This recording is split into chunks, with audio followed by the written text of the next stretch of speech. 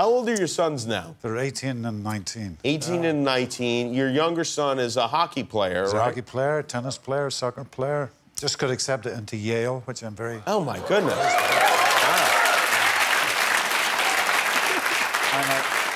I'm a very proud parent. Well, you should be. That's pretty good. Yeah, and so I know this because I've seen you guys at the Rangers games. Sure. Yeah. Yes, and you go to those regularly. Yeah, and you know, I've become a fan through him because he's been playing since he was 6 years of age. But when we still go to games, I still have to ask him, Danny, what does that mean when the guy says that was an ice puck or ice puck and icing and stuff? I still don't get that, you know. Do they play ice hockey in Ireland? Does anyone play? No. No. They have a team up, and there is a team up in Belfast.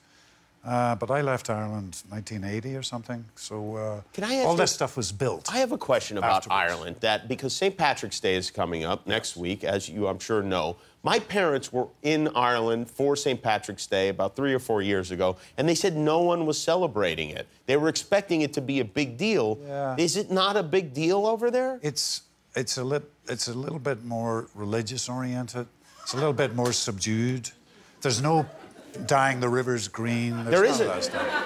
There's quite a bit of that goes on, you know. Well, yeah, but that kind of goes on all the time there in Ireland, right? I mean, be very careful, Jimmy.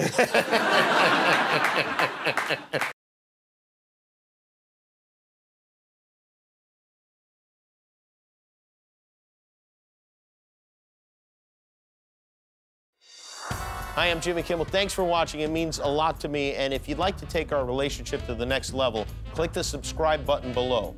I'll wait for you.